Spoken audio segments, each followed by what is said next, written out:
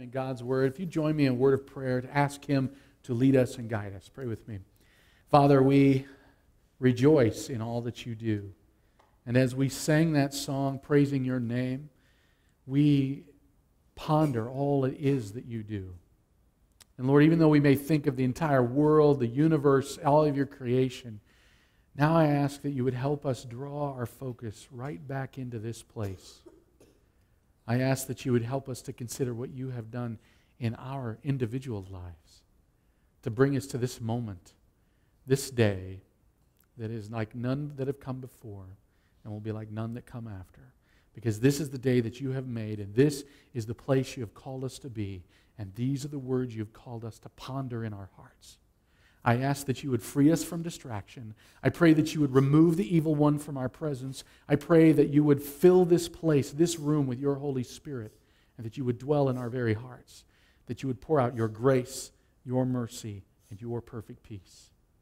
Amen. So, the prayer of the Lord. When we talk about the Lord's Prayer, it's a difficult subject because we all have so much history with it. If you grew up in the church, you likely were taught to memorize this prayer. And we pray it with great frequency. And one of the things that is very difficult, but something I really want us to struggle with a little bit, is how do we look at these words new? And today we've used the story of the resurrection and also a look at God's overarching story of Him calling us to be His image bearers in this world. And that Jesus, by Him raising from the dead, has created the new humanity, the new people who rule this earth. I know you may not sit there and go, well, I don't rule anything. I just go home and drink coffee. I don't know what you're talking about. Yes, but see, that's why I want us to view the Lord's Prayer in light of the fact that you and I have been called to build up God's people, to join Him in the advancing of His kingdom. This is the prayer of the Lord. He said, this then is how you should pray. I want you to take a look at John chapter 1, verse 12. Because the first phrase in the Scripture is, our Father who art in heaven, right? That's what we say. Look at John 1:12. He says, this is where the Apostle John is introducing Jesus on the scene, and he's telling this story about who Jesus is and what He does. And he's about to, in verse 18, to say He is the one that reveals the Father. And look at this. He says, yet to all who received Him, that is Jesus, to those who believed in His name, the name of Jesus, He gave, what are those words? The right to become the children of God. You see, we have to say this a lot, but I want to say it again. If you grew up or you sort of went through life thinking that life is all about, well, if I can do a little more, try a little harder, get a little better, and then maybe God will like me, may I just declare to you that is false teaching. It is the opposite of the gospel, the good news. The good news of Jesus is that if we would simply believe in Him, believe His story, believe the truth of what He says to you and to me, that we are now His children. And He gave us the right to be His children. This is more than an inalienable right, if you follow my expression there. This is more than a government or a civil right. This is an eternal right. It goes beyond the dirt that we're standing on. It goes beyond the very earth. It goes to God Almighty, a right given to us by the one who spoke and created the universe by His speaking. This is what we're talking about when you and I pray, our Father. We're not praying like, our Father who art in heaven. We're not praying that way. We are praying, Lord God Almighty, maker of heaven and earth, I need your help.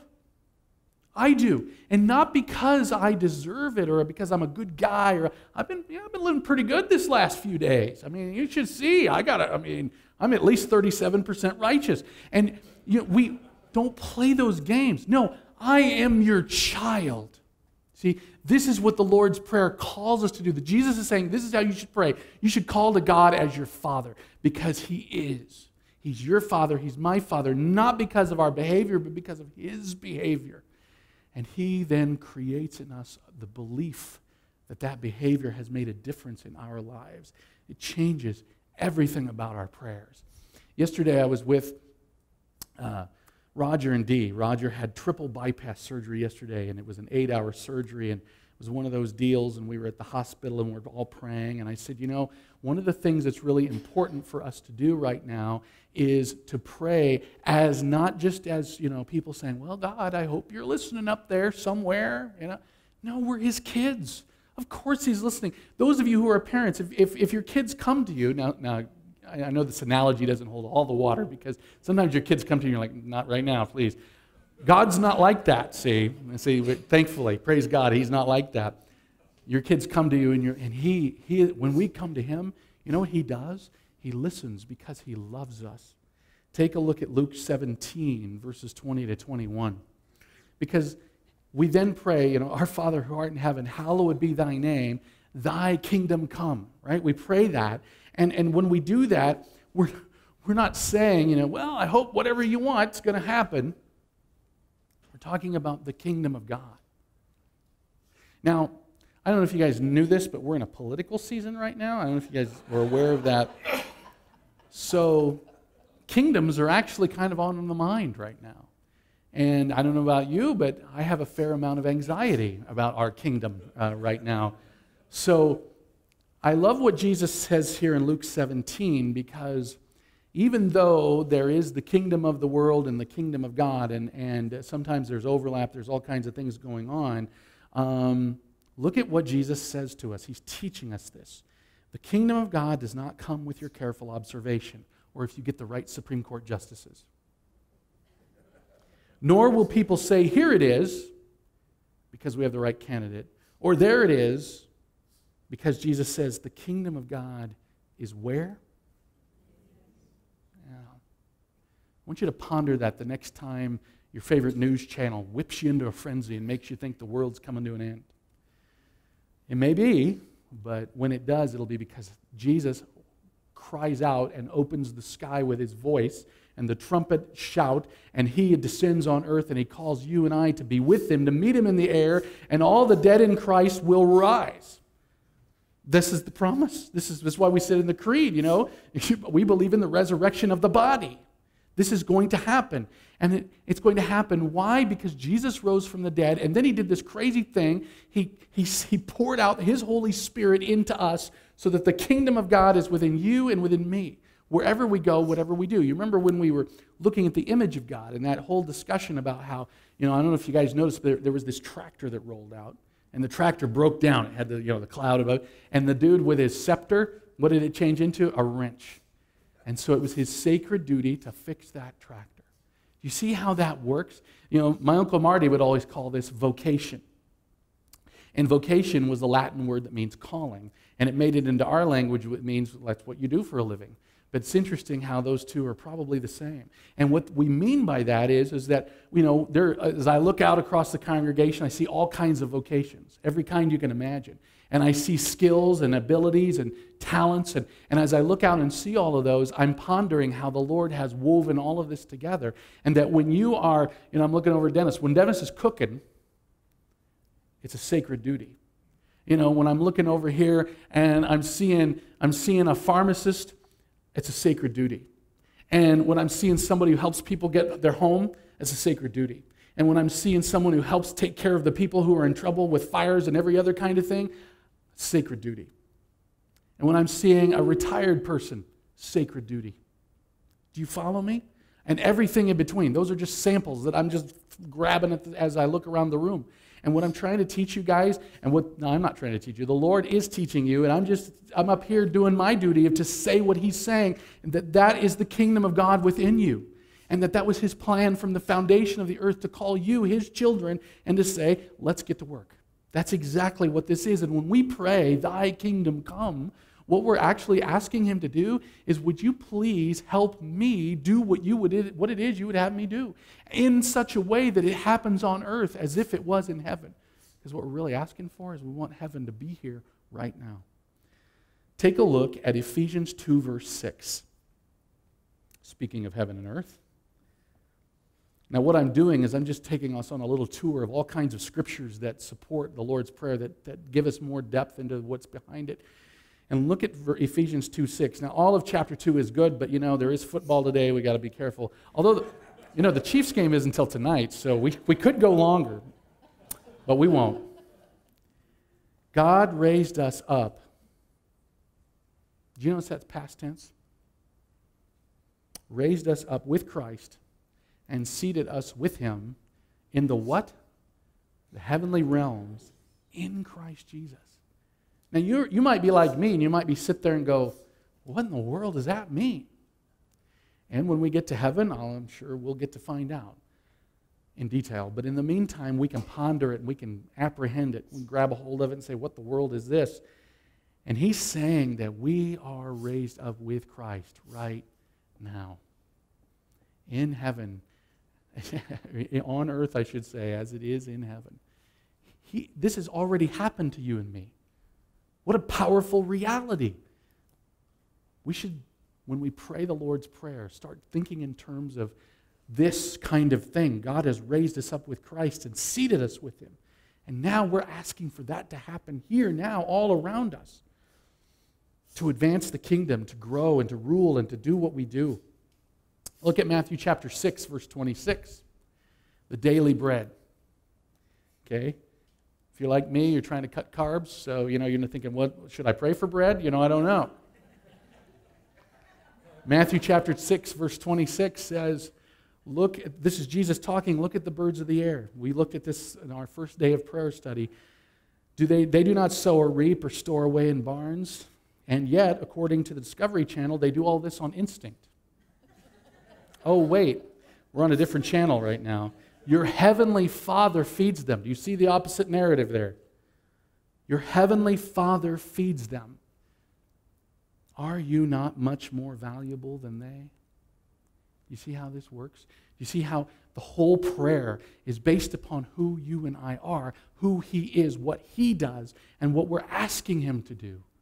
I'm wanting you to have joy in your heart when you pray the Lord's Prayer. Don't pray it like something you were taught in confirmation class 20 years ago, and if you mess up, in fact, maybe you could take the Lord's Prayer and break it open and make it a template for all your prayers, because that's kind of what Jesus said. This is how you should pray. When we pray for our daily bread, we're praying for all the things that we need, right? And I think you can include what you want too. But just understand that the Lord has a very specific plan for this world. And it's not for us to all necessarily have everything we want, although you'll find he will give you tremendous amounts of what you want along the way of saving those who are lost and bringing the kingdom to bear upon this world. Because you are much more valuable than all the world out there that he is already taking care of. Look at Matthew 18. Because you remember that chilling statement at the end of our reading? The chilling statement was, if you don't forgive, then your Heavenly Father won't forgive you. And you're like, well, wait a minute, Mark, didn't you start off by saying, it's not about what we do? And of course it's not about what you do, but at the same time, it's about who you are. And so Peter goes to Jesus, Peter, remember, one of the apostles, and he says, Lord, how many times shall I forgive my brother when he sins against me? Up to 7 times? When remember, in their culture, if you forgave someone 6 times, you got the gold star. So Peter was going to get the double gold star and say, I'll even go 7 times. Jesus answered, I tell you, not 7 times, but 77 times. Do you think that meant that he got a bigger spreadsheet out to keep track? No. This means a gazillion. This means never ending. This means keep forgiving. See, if we're going to say to Jesus, Lord, I believe in you, I trust in you, I want to follow you. And I'm so thankful that you've forgiven me my debt that I could never pay. But then someone comes alongside of us, and he does something that hurts us. And I don't know if this has ever happened to you, but it will if it hasn't. He or she will hurt us. And you know what? Here's the other part we don't like to talk about. We're probably going to hurt them too, sooner or later. How many times shall we forgive them? Peter's like, hey, I'll do 7 times. Again and again and again and again, because it's who we are. We're following Jesus. If you don't want to follow Jesus, then fine, get out. Whatever you want to do is fine. But the Lord is saying, if you're going to follow me, this is what we do. This is how we do it because of who we are. And you don't gain righteousness because you forgive somebody 83 times. You are righteous to begin with, and because you are righteous, this is how we roll. This is how we roll. This is who we are, and this is what we do. And that's why we also pray, Lead us not into temptation. Take a look at James chapter 1, verses 13 and 14. Because, it's like, well, why do we pray? This is a strange part of the prayer. Why are we asking the Lord not to lead us into temptation? Because look at James 1. For God cannot be tempted by evil, nor does he tempt anyone. So God does not tempt. So why are we asking him to not tempt? But look at this. Each one is tempted when by his own evil desire he is dragged away and enticed. And if you were to read more about James, he's going to continue in there. He's going to say that your desire will lead to sin, and your sin will lead to death. And any of us here who have ever followed that pattern know it pretty well. I'm like, yeah, that's pretty much how it goes. That's an accurate play-by-play call. See, we're praying when we pray, lead us not into temptation, is we're praying for the Lord to lead us away from temptation in such a way. See, and this is where, if we were going to change the Lord's Prayer and make it more modern, we would say, lead us away from temptation. But, if you change the Lord's Prayer, people get upset, so you can't do that. But I want you guys to know what the words are. Lead us away from temptation. Keep us away from the evil one and all of the things that go along with that. That's our prayer. And so we're praying, we're recognizing our brokenness, and we're praying about that. Now, deliver us. Colossians 2, verses 9 and 10. Another passage we looked at a few weeks ago, but one that we cannot stop looking at. Because remember what we read in the NIV here. It said, deliver us from the evil one. So we got to remember who's in charge. For in Christ all the fullness of the deity lives in bodily form. And you, does that mean somebody else or does that mean you? That means you. You have been given fullness in Christ, who is the head over every power and authority. The powers and authorities he's talking about are not people named Trump or Clinton, or go to other countries and find Putin or whoever. He's talking about the accuser, the evil one, and his ilk, the demonic powers of this world, because they're the ones behind the evil in this world. They always are. The Scripture's clear about that. And in the 21st century, we may feel a little awkward talking that way, but the Scripture just keeps coming at us with this proclamation. And he's trying to say, you are not vulnerable to those things. You do not stand alone in those things. Christ fills your heart, and because he fills your heart with his fullness, he dwells in us. We are bodily able to resist every power and authority. You got to remember when Paul wrote these words, he would not long later be beheaded or maybe even sawed in half by the emperor named Nero. But another fact is, here some 2,000 years later, we name our children Paul and we name our dogs Nero. So there's a very big difference in the reality of who's running the show. Do you follow me? And there was an empire that he was in charge of that no longer exists. And yet Christianity has become the most changing force in the history of the world. So when we pray this, we're not praying for the short game. Okay? Sometimes in this world, Paul would say it many times, Peter as well, and the Apostle John in their writings, they would say, guess what? You're signing up for a rough gig. No promises it's all going to be great. Quite the contrary. If you follow Jesus, you're going to get persecuted. But you have been given Christ in all of his fullness, and that's over every power and authority. We're playing the long game. We're going for the reunification of all humans, of all people, to be saved and made righteous and be given hope where there isn't any hope. Our final passage, and this is an interesting one. How often do you go to church and we talk about what in the world does amen mean, right? Amen. What does amen mean? I mean, it's so important, and it's it's just this thing that we must not forget. Amen means this thing that I just prayed is true. This thing that we just prayed is true. That's why we take 1 Peter chapter 4 and we lock it onto the end of the Lord's Prayer. If you'll notice when we pray the Lord's Prayer, Matthew stops at deliver us from the evil one, but then we grab 1 Peter chapter 4 and we drop it on the end of it and we say, for thine is the power and the glory forever and ever. Amen, because we want to praise him and remember who he is, and we want to remember that amen means amen, and we go back to our original prayer verse that we've been studying all month, and it says, for everyone who asks receives, and he who seeks finds, and to him who knocks the door will be opened. So I think with that, we should pray. Would you pray with me? Father, we ask right now that the people in this room and anyone who might hear this message would be filled with your Spirit, that they would know that you are living in them, that it would change the way each of us sees our neighbor, sees our family and our loved ones, the way that we see those that we don't like, the way that we see those who aggravate us and irritate us, the way that we see those that we love with great dearness, and everyone in between. I pray the fact that you dwell in us would change the way we pray, that we would not pray the Lord's Prayer as something that we just sort of do like the pagans, where we say lots of words, or we mumble, or we say it in public so that people will think we're cool. But that we say the Lord's Prayer as children crying out to their Father, and all of these things that stand behind it. Lord, I pray that you would help us pray in such a way. I ask you that you would give us confidence in our prayers, that we wouldn't think, goodness gracious, I don't know how to pray, but that we would remember that Jesus has taught us precisely how to pray. And that when we don't know what to do, we'd grab a Bible and go to Matthew chapter 6 and do it all over again.